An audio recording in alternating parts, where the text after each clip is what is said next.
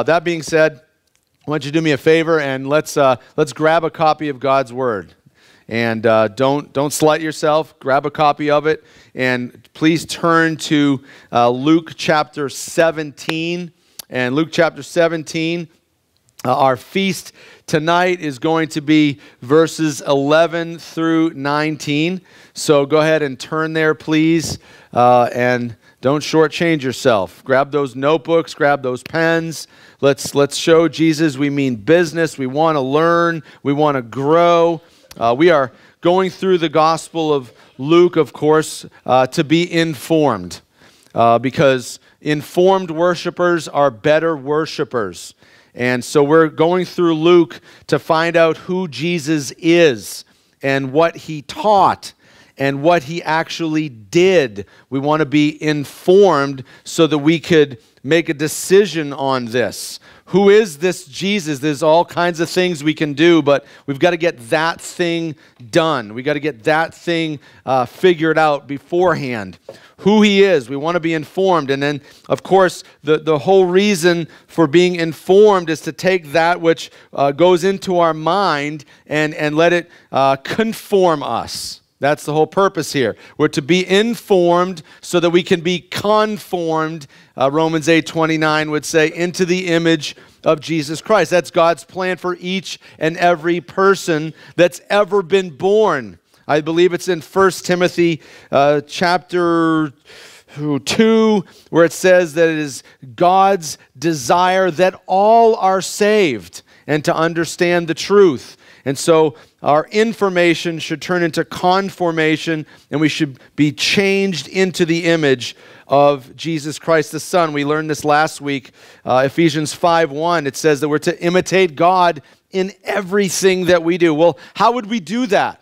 How would we imitate God? God is an unseen sovereign in heaven, sitting on a throne, and how would we know? Well, one of the reasons why Jesus Christ came is so that we would know. And so Jesus Christ, everything you need to know about imitating God is found in Christ. So Ephesians 5:1 says imitate God. Ephesians 5:2 tells us to imitate Jesus, that Jesus is the one to be imitated. And so that's what we're in the process of doing. We want to be informed and then conformed into the image of Jesus Christ. So that being said, let's pick up here in Luke chapter 17, starting in verse 11. You guys ready? Yeah. Okay, he's got your attention. Not on Facebook or nothing, right? All right. Here's what it says. As Jesus continued on toward Jerusalem, he reached the border between Galilee and Samaria. As he entered a village there, 10 men with leprosy stood at a distance, crying out, "Jesus, Master, have mercy on us." He looked up at them and said, "Go show yourselves to the priests." And as they went, they were cleansed of their leprosy. One of them, when they saw that he was healed, came back to Jesus shouting, "Praise God!" He fell to the ground at Jesus' feet, thanking him for what he had done. This man was a Samaritan. And Jesus asked, "Didn't I heal 10 men? Where are the other 9? Has no one returned to give glory to God except this foreigner?" And Jesus said to the man, "Stand up and go. Your faith has healed you." Amen. Okay. So here's the first thing I want you to jot down if you're a note taker. I hope that you are, is that Jesus Christ, if we're going to be informed and conformed, Jesus Christ is extremely intentional in all that he does. He's extremely focused. Nothing changes Jesus Christ's focus. This is my plan. It's not open for discussion. It's not subject to change. That's who Jesus Christ is. And see, we're so not like that. See, we change our jobs constantly.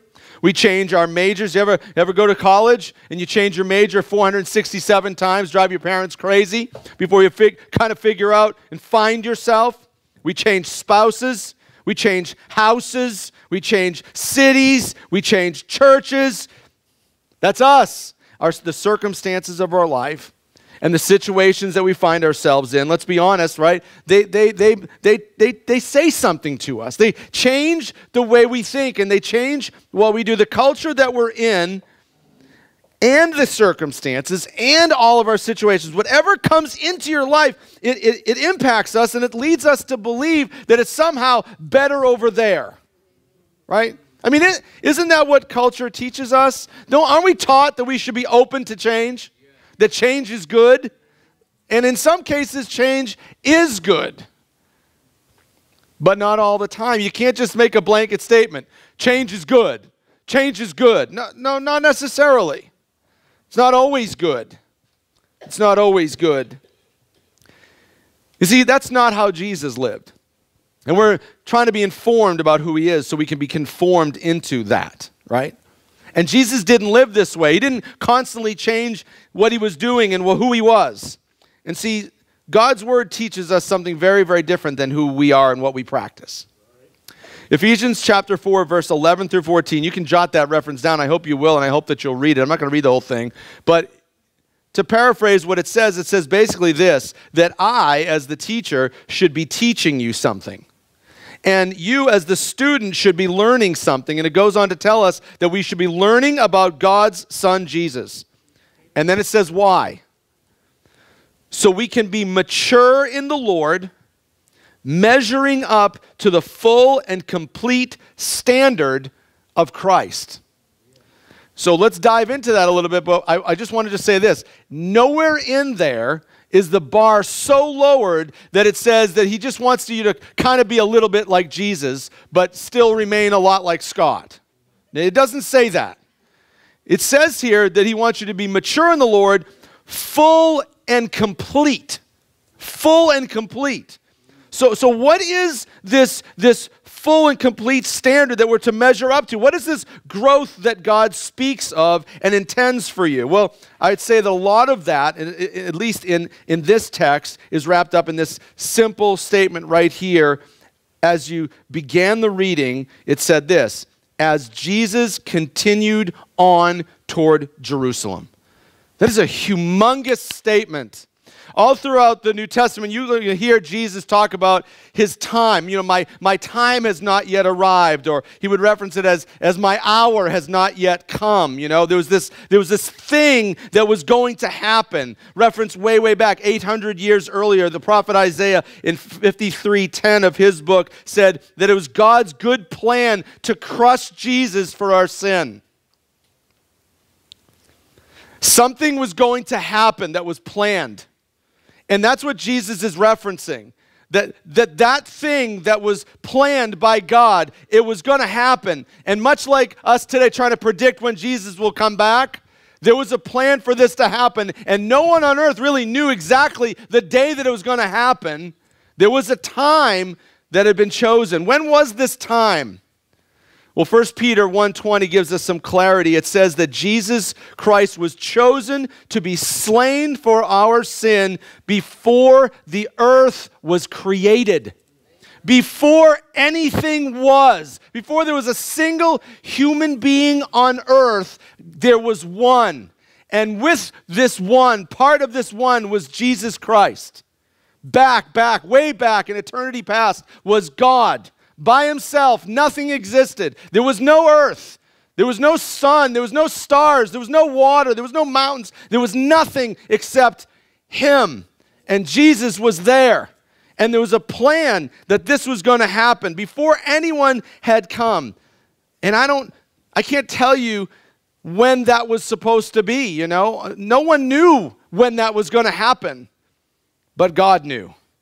And Jesus knew that he had an appointment. He had a purpose. Jesus knew God's plan for his life here as a man. And even so, even though the situation was grim, it was super bad, right? It wasn't going to be fun. There's nothing to look forward to, this crucifixion, this hour, this time. Pain was assured. Mockery and disgrace were guaranteed. But it didn't change anything. And that's why I would say in Luke 9:51, it says that as that day, as that time, from way back, before anything was, there was a time that this thing was going to happen, that he was going to be slain for your sin, and he was going to have to endure the amazing pain that we could never describe in words, of not only taking on all of our sin and the punishment of it, but having his Father, who he loves perfectly, look away from him And that day was coming. But even though all of that was coming, and in his flesh, certainly he didn't want to deal with that. Who would? But in 9:51 of Luke, it says that as this day and all that it had in store approached, Jesus set his face to Jerusalem. Some translations would say that he resolutely set out for Jerusalem. So he didn't like meander around. Whatever comes my way, I'll just kind of respond like a pinball machine. No. He made a decision from way back when. I'm going to Jerusalem. I'm paying for your sin, and nothing's going to stop me. That was Jesus Christ the Lord. And so to be mature in the Lord and to measure up to the full and complete standard of Christ, what does this mean? Well, it means that we're to be like Jesus. We're supposed to be like that, but we're not like that. And earlier I mentioned some of the things that we're super prone to, changing cities. Oh, this job sounds better, I'll go over there. And that house looks better, I'll go over there. And that woman looks nicer, and that guy looks better, and back and forth. And oh, I like this preacher better, and I like that band better, and that's a better this and this. And we just change all the time. And Jesus is like, no, that's not the way it's supposed to be. Verse 14 of Ephesians 4, after it talks about being mature in the Lord and full and complete, it says to not be like immature children tossed and blown about by every wind of new teaching. Like every single thing that comes into your life, you don't have to take the bait. You know what I'm saying? Like there's a thing that God wants for you. Find it and do it and stop being so distracted and running all over the place, always changing everything. Jesus knew this is what my life is about. And this is what I'm doing. And nothing's going to change it ever. That's Jesus Christ. And that's the way we're supposed to be. Your circumstances of life and your feelings. And we got the storm now, right? So fears. Everyone's so afraid. Why?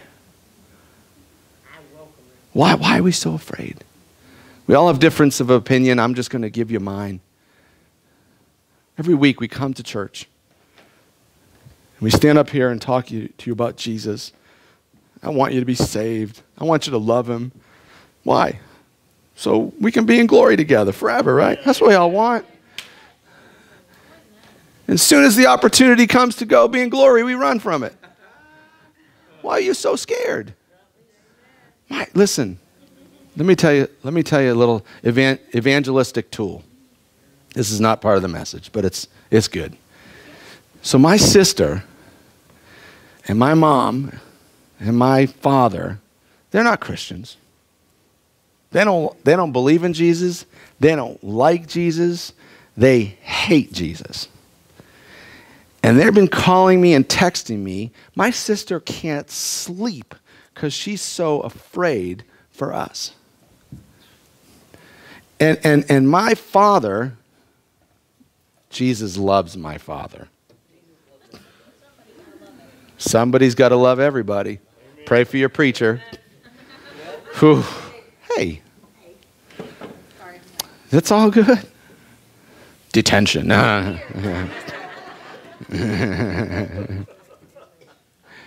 So my father's the same way. Like he's like texting me all these things that I should do to protect the kids, and just insulting me because I'm terrible and I don't know what I'm doing. And what, are you just going to live on your faith? Is that what he just pokes fun? And I'm like, yeah, of course.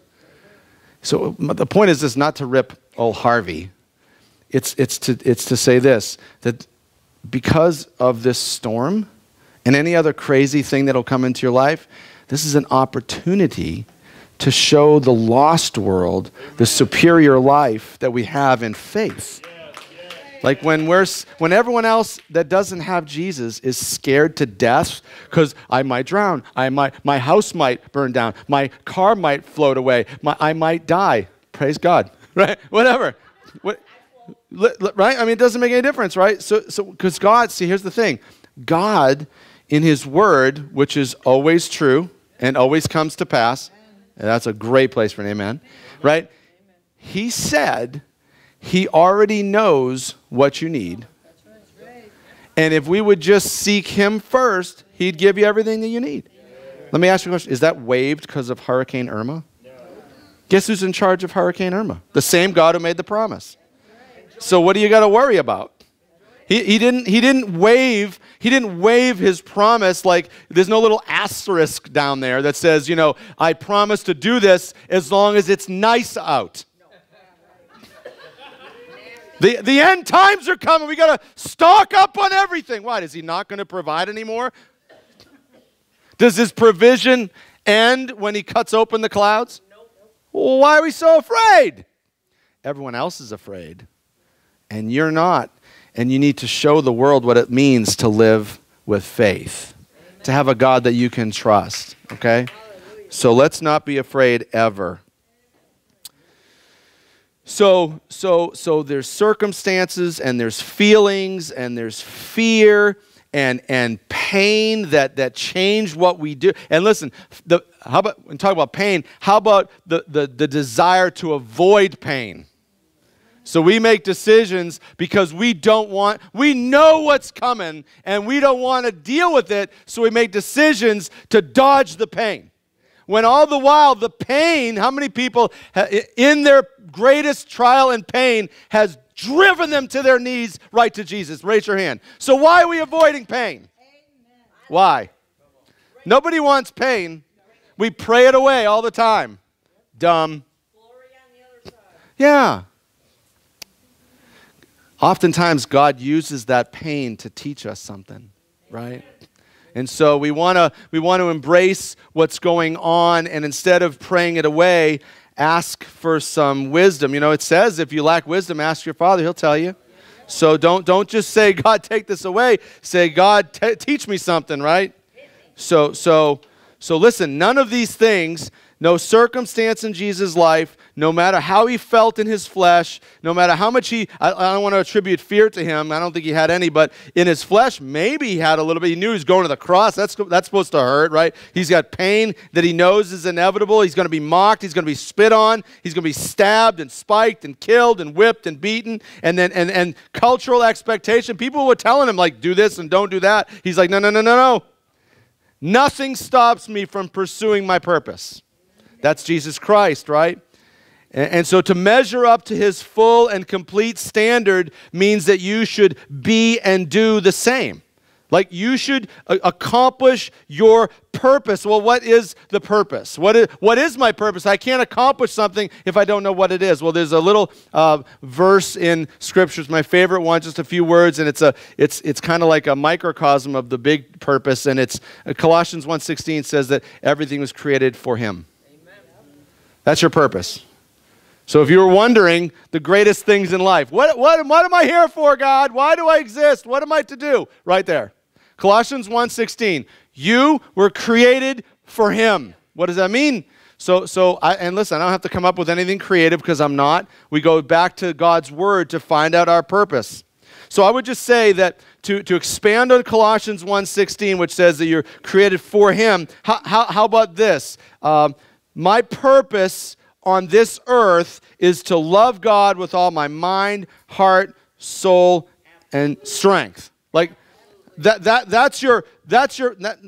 doesn't necessarily mean that's what you do 24 hours a day, but that's the purpose for your existence. That's why you live, right? Is to love him with all your mind, heart, soul, and strength. And then if you've read the Bible, you know that that's the great commandment. So it's like, of all the things that you want me to do, Lord, what's the one thing that's over and above all other things that you want of my life? I want you to love me with everything that you are. Every shred of your being, I want you to love me. That's your purpose.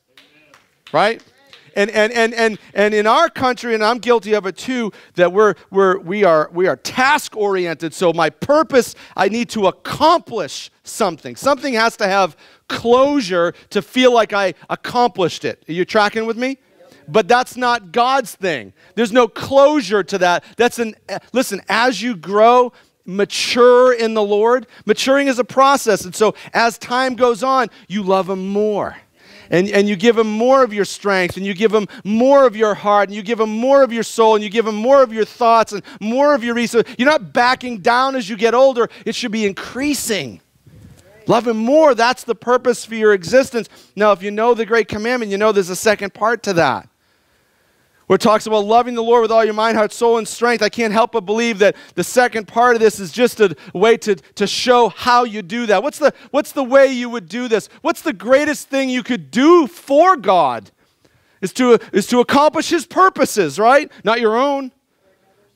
For him, right? A king's glory is a growing population. So our purpose would be to love the Lord with all our mind, heart, soul, and strength, and then to love other people. How would we do that? What's the greatest gift you could give somebody? Jesus Christ, right? Listen, we got the hurricane coming, and people are going to all over the state of Florida, and who knows, maybe Louisiana, all that stuff, and they got them in Texas. We could bring them food, and you could bring them clothes, and you could do all this stuff and rebuild their homes, and we should. Christians should do that. But above and beyond all of that, the greatest way you could love them is to give them the one thing that would save their soul for eternity. It's Jesus Christ. So our purpose is just this: to love the Lord God with all your mind, heart, soul, and strength, and to tell everybody about his great son, Jesus. That's the reason you live. That's the purpose for your existence. And so now's the challenging part. If you were to look at your schedule, and if you were to look at your resources, would you say that you're fulfilling that purpose? Not, and it's not to look at, it's not Kim to look at Carl and say, well, he's not, or, vice versa. No, it's yourself, right? It's me. This is no joke. Let's not trample upon the blood of the covenant. Let's take this seriously. The purpose of you drawing breath is to love and serve the Lord, right? So what does your life look like? Can you say with any level of sincerity that is what you're living? Yep. I don't know. I don't know. I don't even know. I'm searching for an answer here. It's a time to look inward. It's a time to look in and say, okay, if this is the purpose of my life, I've got this much time, I've got this much money, I've got this much that I'm stewarding.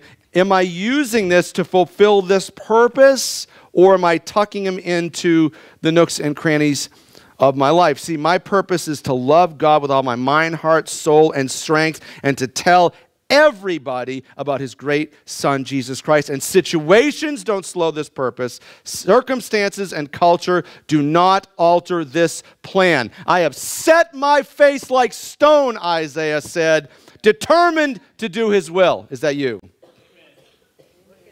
I don't know. Have you any convictions or commitments? It's time to look inward. The scriptures say, search my heart, O God. It's not to look at anyone else. When David said that, he was talking to God about, hey, go kill my enemies, because they're doing this and they're doing that. He was throwing that blame out there, but then the next statement is, but search my heart. So there's a time when you have to look inward. Do you have any convictions? Do you have any commitments that need to be kept? I'm talking bedrock stuff. I'm not talking about a new hobby or stuff like that. But look at your schedule and look at your gravestone. What's written on it? Would on your gravestone, and look, I'm preaching to myself, I prepared this message early this week in preparation for the hurricane, and so instead of preparing it and working on it to get ready for this, I was done on Tuesday, so I had a lot of time for that to work on me. So I started thinking about my gravestone, which is no fun. But I was thinking about my gravestone. What's it going to say on my gravestone? Would it say that Moses Robbins accomplished God's purposes in his life? Yeah. And so that's for you. We're talking about being conformed into the image of Jesus. And there's a lot of ways we can be like Jesus, but in this context, we're talking about a person who's resolute. I've set my face towards Jerusalem.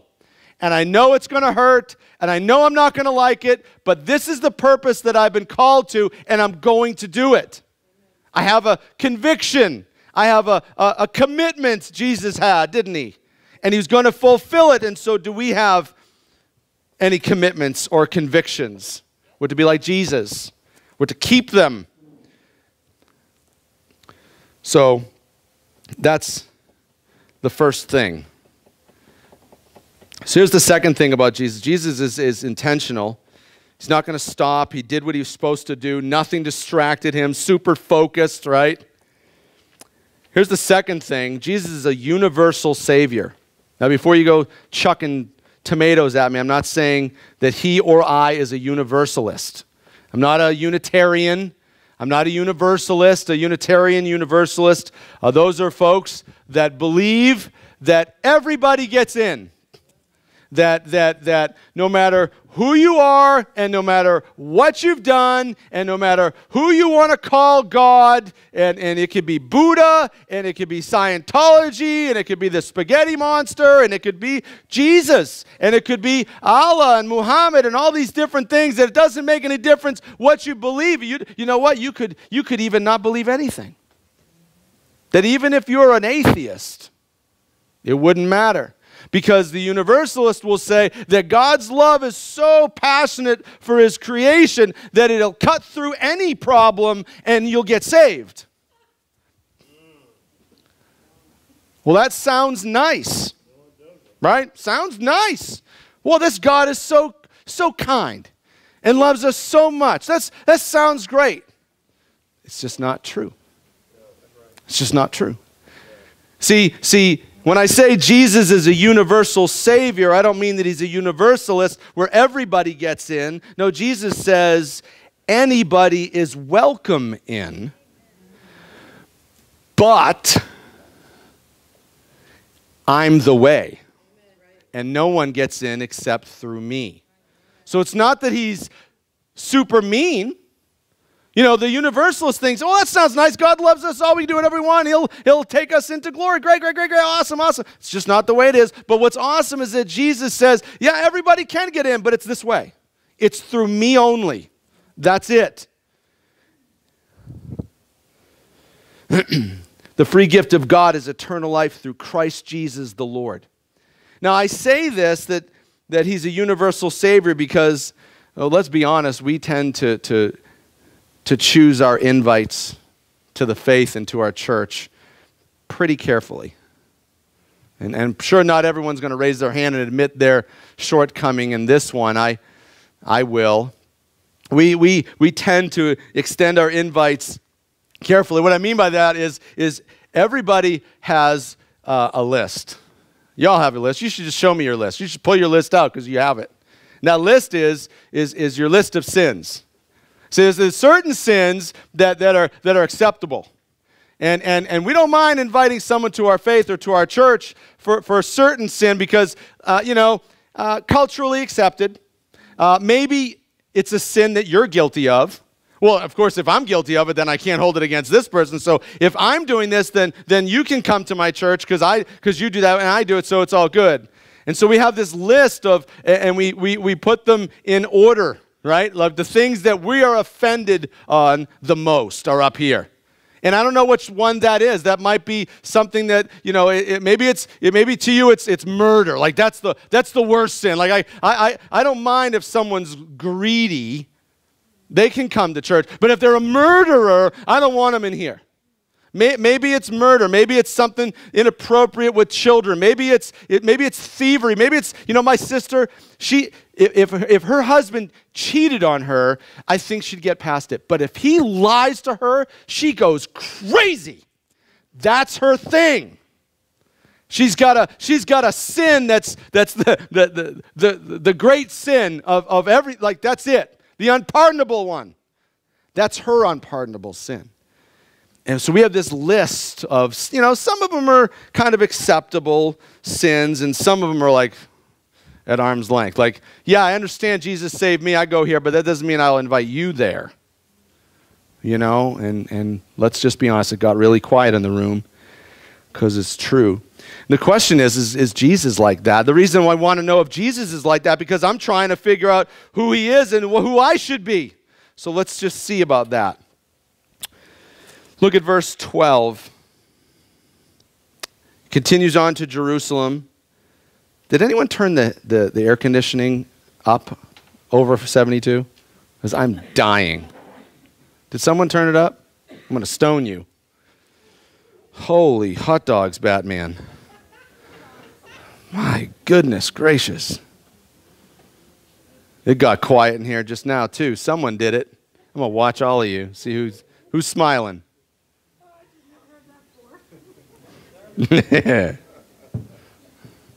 Okay, verse 12. He's a universal Savior. Look at it says. He continues on to Jerusalem. He reaches the border between Galilee and Samaria as he entered a village there. That's it. That's it. That's all you want. That's all I want you to see. As he entered a village there.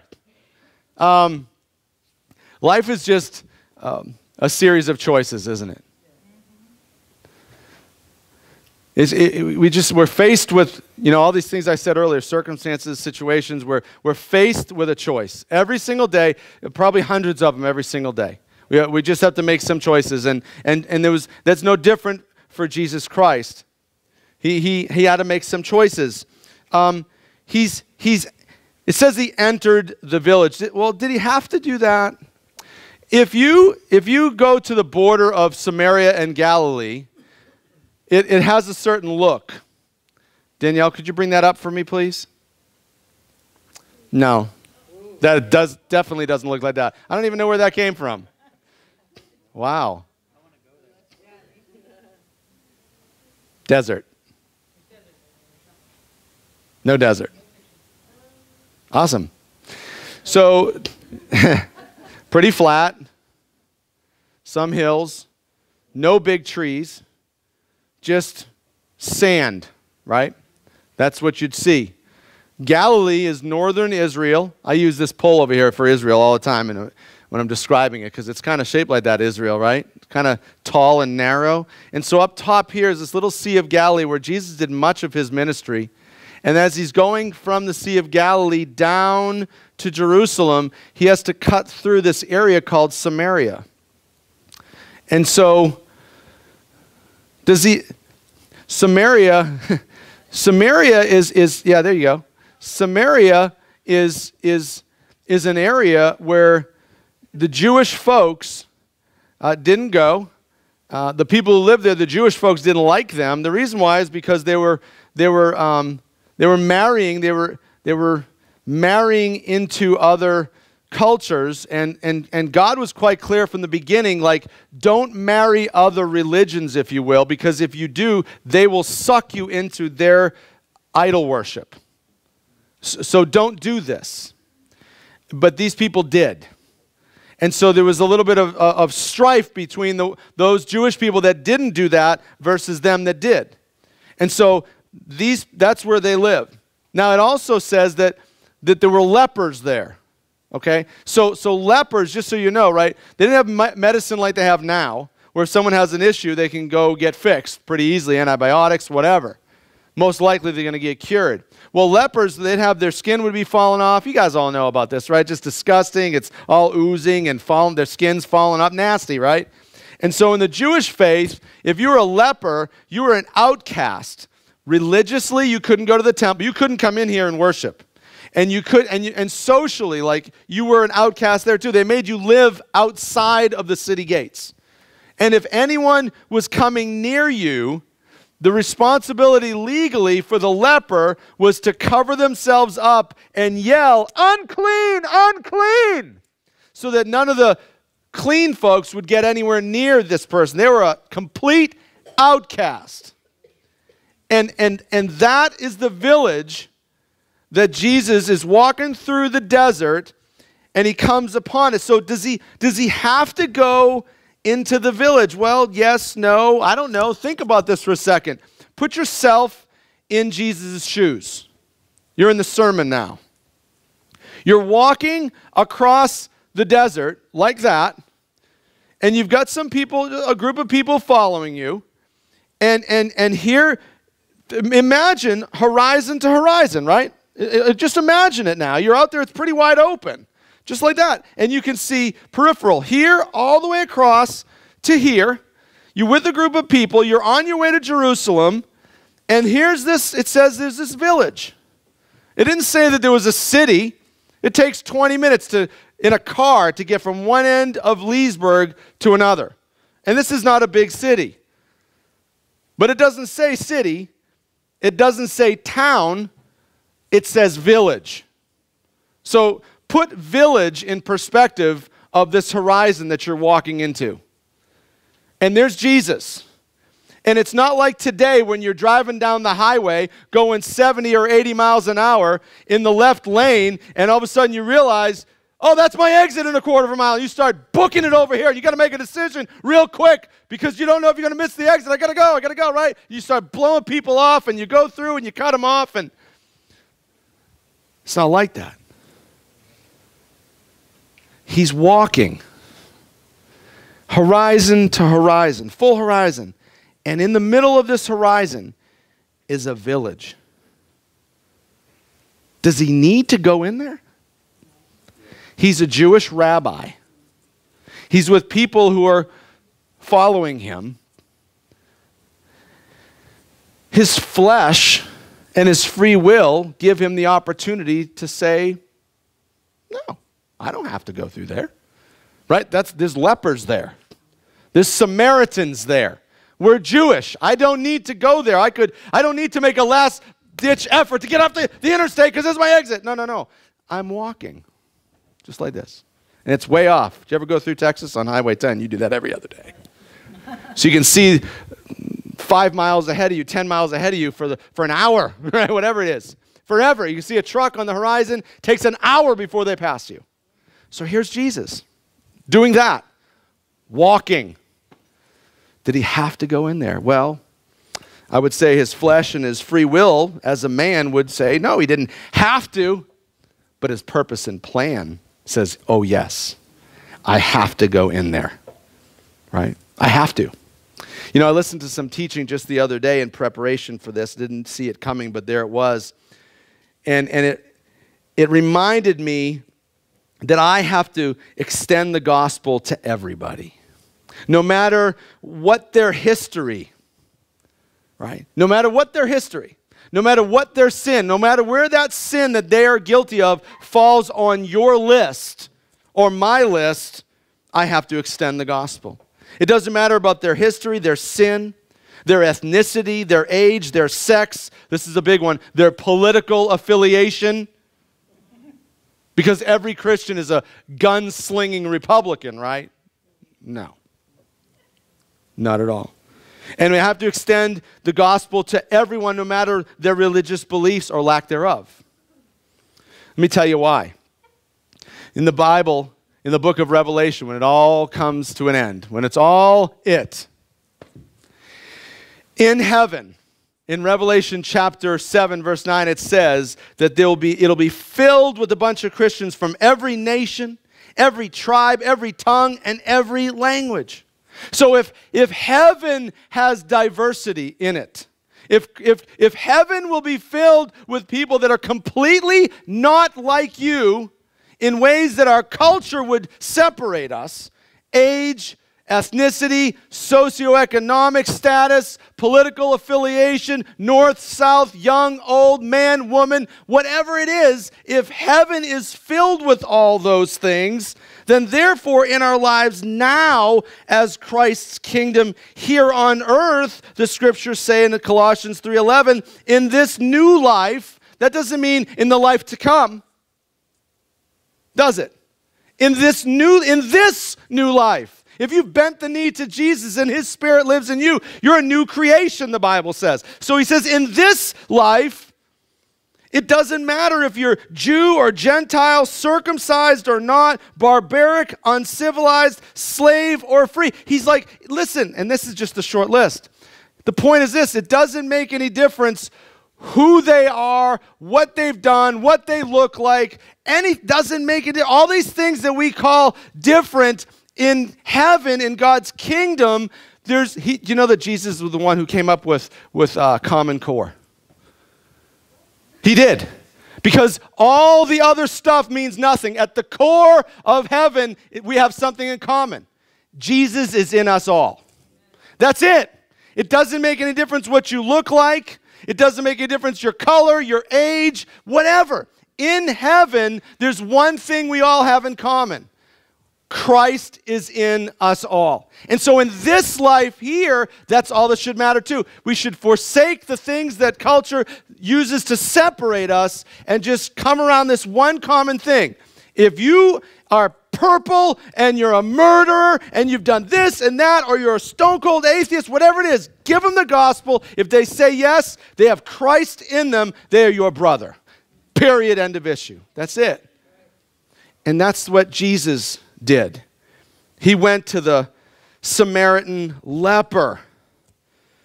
Christ is a universal Savior. And that means his universal plea should be on our lips and in our actions 24/7. All right, so here's the third thing. You'll see it here in the text. This is probably the most important of all. People argue about this all the time. And I think we're going to have some real clarity on this. Jesus Christ is God in the flesh. Amen. He just is.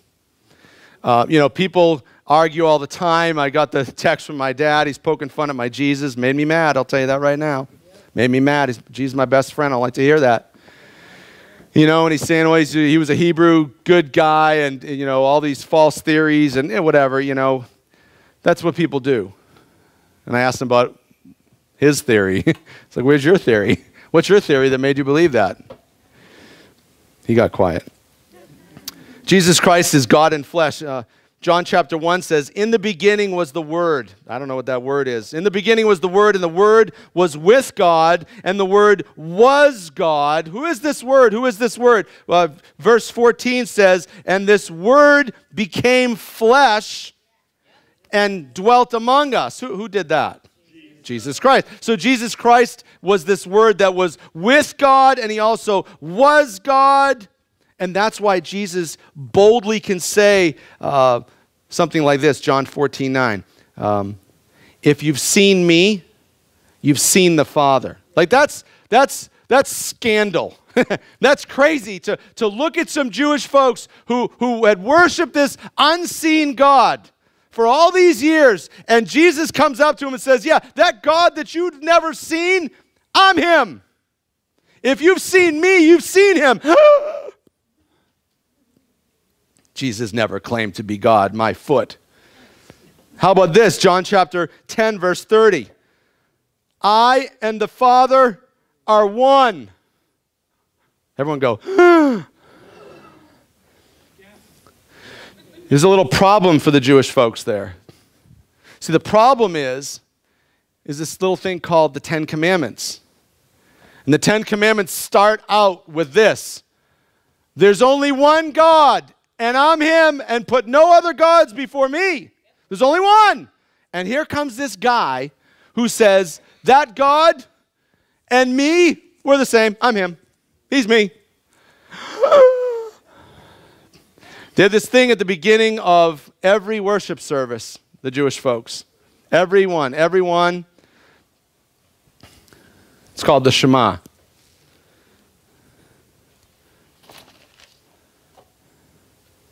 You ready for it to get Hebrew up in here? I know Carl's been waiting for this for a long time. Shema Yisrael, Adonai Eloheinu, Adonai Echad. You guys can't do chad, can you? So I remember, yeah. That was for you, Jess. You got it. I remember, listen, when I can't read Hebrew, but when I looked it up online, they kind of write it in English letters to sound it right, you know what I mean? And I saw it, I was like, Shema Yisrael, Adonai Eloheinu, Adonai Echad. I remember that. I'm 48 years old, but I remember as a kid singing that every time I went to temple. And I never knew what it was. Never. And what it was, Hear, O Israel, the Lord is our God. The Lord is one. That's what it means, right? So this is scandalous. Jewish people are taught through the Ten Commandments and their opening prayer every single time that they meet for worship that there's only one God. And Jesus is like, yeah, I'm him.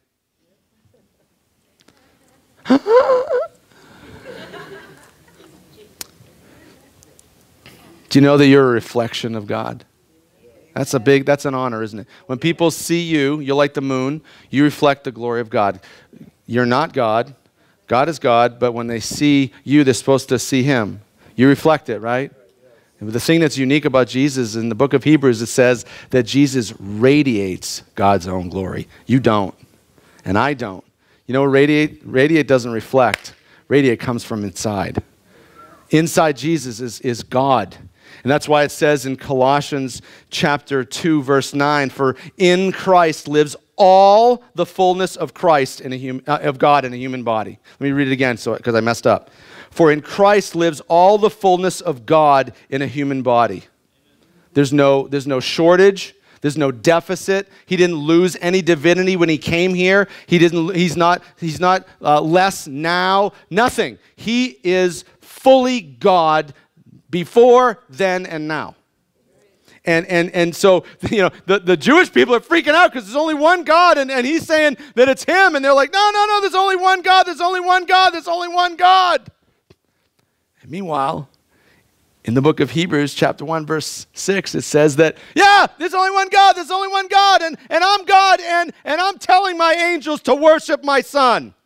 Why would God, right? Why would God, who's the only one who should receive worship, tell his angels to worship his Son if his Son was not God? Is God a liar? Would he go back on his word? Would he break his own 10 commandments? Well, of course not. So if he's telling his angels to worship Jesus, he must be deity, right? Not what you think or what I think or what anyone else thinks.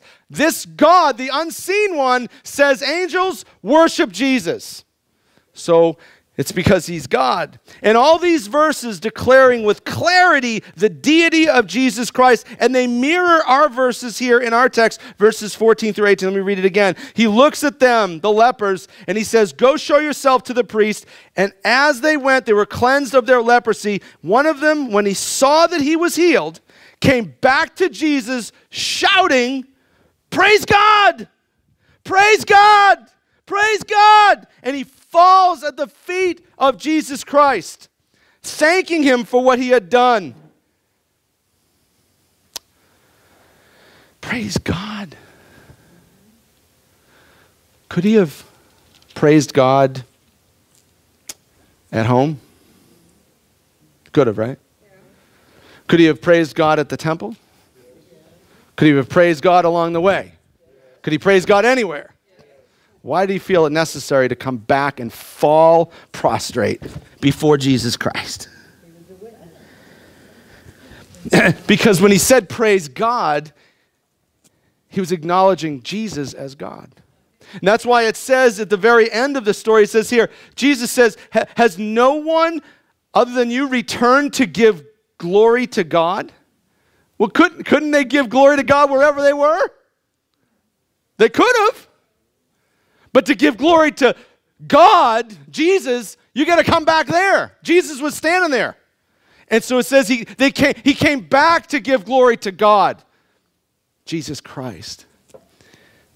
It's kind of cool when someone, you know, something happens, they pray or whatever, and God intervenes, and they say, praise God. Well, that's fine. That's good. But the healed leper, he fell at Jesus' feet. All right, I need a couple of volunteers. Here, you come up here. I need another man. And Carl, come up here a second. Hold on a second. Here, you stand over here. Here, you're over here. Come on. We can't be here all day. Okay, so let's just pretend that you guys are lepers. No, let's pretend. Let's do it different. I'll be the leper. Okay? I'll be the leper, and you guys, I know there's two of you, and there's only one God, but you're both Jesus for just a second. Okay, so if you do something awesome for me, or let's just pretend you're regular people. Let's just do that. I'm working this as I go. You're just regular. You're Carl, and you're Tom. You guys can play that better, right? Okay, so if you do something good for me, and I come up to you and I say, hey, man, thanks for lunch, man. I really appreciate that. Thank you. Is that cool? All right. Yeah. That's cool, right? Right? Okay. So what happens if I do this? Oh, thank you, Lord. Thank you for lunch. I thank you. Am I making you feel uncomfortable yet? I should be making you feel very uncomfortable, because what I've done is I'm not thanking him. What am I doing? I'm worshiping this man. Right? Okay, thank you. Yeah, awesome. Yeah, thank you. Yeah. Okay. So there's a difference between just thanking someone. When you bow, and listen, if you ever go to a church where they're bowing down to anyone except Jesus, you need to run. But okay, so you should feel very uncomfortable in that moment. But this guy went to Jesus and bowed down before him. That's worship. That's a definition of worship, lowering yourself, prostrate before someone greater. Right? He worshiped. And here's the other thing about Jesus. He's not like the apostles who, when they healed someone, they'd say, in the name of Jesus, get up and walk. He didn't do that. He claimed personally the healing. I healed, he said. I heal. That's divine. Who does the healing? If I have the spiritual gift of laying my hands to someone and they're healed, right? So if I lay my hands to you and you're healed, did I heal him? God healed him, right? And so Jesus, he didn't say that. Jesus said, I healed him. I healed them. And you're going to tell me I never claimed to be deity. Okay, I healed them. See, it's very, very different. And Jesus is to be worshiped and praised because he is God in flesh. Amen? Okay, all this from the text. Here's the fourth thing. If you have a notebook, you can jot this down. And this is not informed like who Jesus is. This part. This is for you. The blessing of Jesus follows obedience. The blessing of Jesus follows obedience. How many people just in this room right here, show of hands, are waiting for God to do something mighty on their behalf, in their family, their finances, anything like that? Just show your hands. Keep your hand up. You're waiting. You've been praying. You want God to do something, right? Awesome. Okay, keep your hands up. Keep your hands up. Keep your hands up. Okay, almost universal. How many people of those people with your hands up are kind of frustrated with the waiting? Keep your hand up. If you're not, put your hand down. You still frustrated? You're a little frustrated? Yeah. A little frustrated, right? It happens. We get a little frustrated. We've been asking, okay, you can put your hands down. So here, how about this? This might help. The blessing of Jesus follows obedience. Proverbs 28:9. If anyone turns a deaf ear to my instruction, even their prayers are detestable. Lord, help me with this and do this for me and Lord, why don't you? Here's why. So you've read his word. You've seen what it says. You've heard the truth of God's word preached to you right here from this pulpit, and you won't budge. You will not budge. And while you're white-knuckling onto this thing that you see in his word that you're supposed to do, and I won't let go, but I want you, Jesus, to move mightily over here. And Jesus says, talk to the hand. He's not going to listen. Because your prayer, listen, loved ones, is detestable to him. Detestable. Not just like, well, I'm not going to do it. It turns the stomach of the Almighty, if you will. Your prayer, like he's like, well, wait, you want me to do, but you won't listen to me. You won't listen to me. I've told you about this, and you won't do it, but yet you want me to. See, if that's you, Here's your word from the Lord. Blessing follows obedience. You see it here in the text. The lepers stand at a distance crying out, Jesus, Master, have mercy on us. So there's something that they want, right? Desperately. It says they were crying out. Have you ever cried out in prayer? For your hands, when your hand was up a little bit ago and you said you're waiting on God to do something, did you ever just cry out to him? Like just cry, like yelling at the top, please, Lord, do something for me, right? Well, that's what these people are doing. Crying out, Jesus, have mercy on me. And what does he say? He looks at them and he says, go show yourselves to the priest. I found that kind of strange that Jesus would do that. You know, when you read the Bible and you see something you don't want to do, or I get up here and I tell you what it says and this is what you ought to do and you don't want to do it, and just think about these lepers for a second. Remember what I told you a little bit ago about lepers in that culture? They're complete social outcasts and they're religious outcasts. And so what Jesus does, so they come to this guy who's not like a religious, Jesus is not a religious guy, but they come to him in hopes that he's not, that he's just going to be kind and help them. And what is his response? His response to these people who are crying out to him for help is, I want you to go and present yourself to the ones who represent the Jewish faith that says you're not allowed in here. I want you to go to the ones who are going to slam the door in your face and say, get out of here, you're not allowed in here. I want you to go to them. Does that make any sense? Do you think that's the answer they wanted to hear? Kind of like the answer you get when you open the Bible. That's not what I wanted to hear, God. And that's not what they wanted to hear. They represent the epitome of the religious that don't like them, that don't want anything to do with them. And you want me to go to them? You want me to do what, God? Yeah, I want you to do that. So what happens in verse 14? Go show yourselves to the priest. I don't want to do it. But as they went, they were cleansed of their leprosy. As they were obedient. Could we just put that in there? As they were, as they gave up their will to the Father and said, yes, I will, even though I don't want to. Remember Jesus, he knew he was going to have pain, and he said, I'm going to do it anyway. I know this is going to hurt. I know they're going to mock me. I know they're going to spit at me. I know I'm going to die. I know my Father's going to look away from me. I know within me I will house the punishment for all sin of all men for all time. Can you imagine the pain? I can't. And he knew he was going to do it, but he did it anyway. He was obedient. For the joy set before him, he endured the cross. Because he knew if he was obedient, good would come of it.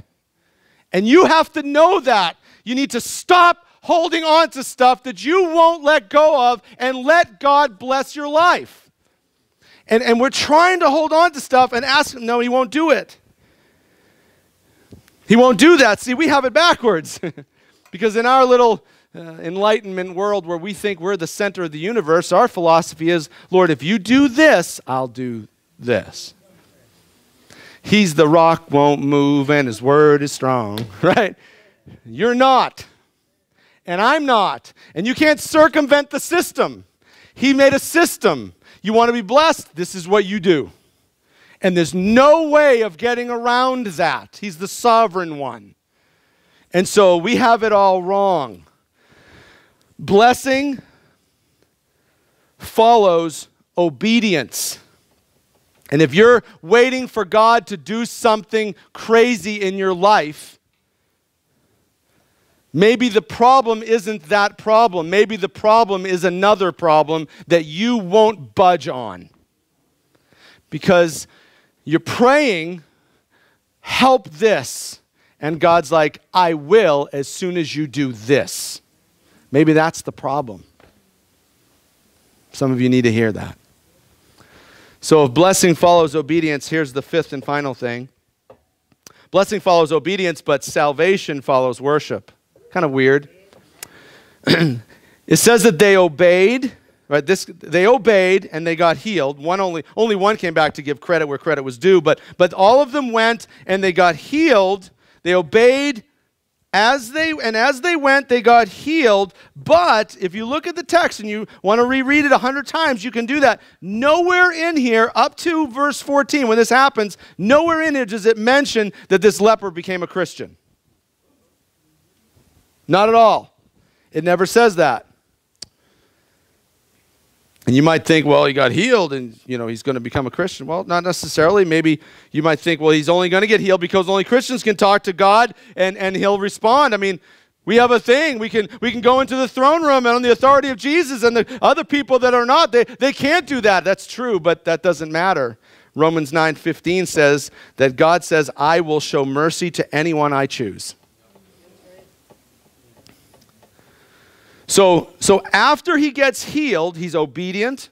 He goes to the priest, and as he's walking to the priest, he's healed. But then after that, it says that he worshiped. He praised God. He fell at Jesus' feet. He thanked Jesus, and he gave glory to God. And see, this acknowledgement of who Jesus Christ is, it resulted in this word sozo. This is a Greek word. It says, Jesus said, now, let me read it to you. He says, now stand up and go, your faith has healed you. And some versions won't say healed you. It says made you whole or well. That's awesome, okay? That's great.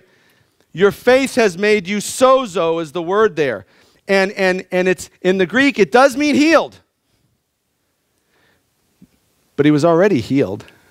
He had already been healed, right? He had already been healed, and he was giving glory to God for it. But now Jesus uses a different word. He says he's made you sozo. So no. It's not healed. It's not made whole. One of the last definition for the word sozo is saved. The acknowledgement of who Jesus Christ was didn't get him healed physically. The acknowledgement of who Jesus Christ was as God saved him. Salvation followed the worship. Amen? So now the band is going to come up, and we're going to sing, we're going to worship, because it says, we just learned, that Jesus Christ should be worshiped, right? Amen. He should be worshiped. And so we're going to worship him right now. You've been informed as to who Jesus is, and you've been informed as to who you should be, and so now the process of conformation continues. And we're to praise Jesus Christ. So the main things I want you to take with you here, because you want to be informed so you can be conformed. Listen, Jesus Christ is super intentional with everything he does. He is focused, he is determined, he is unchanging in his mission, and so should you. Jesus Christ is a universal Savior. That means he makes salvation available to all people, and as his Christ followers, then we need to make salvation available to all people, not just the ones that look like us, act like us, or the ones that we like. And Jesus Christ is God in flesh. He is to be worshiped and praised. God the Father, the unseen one, told his angels to worship Jesus Christ.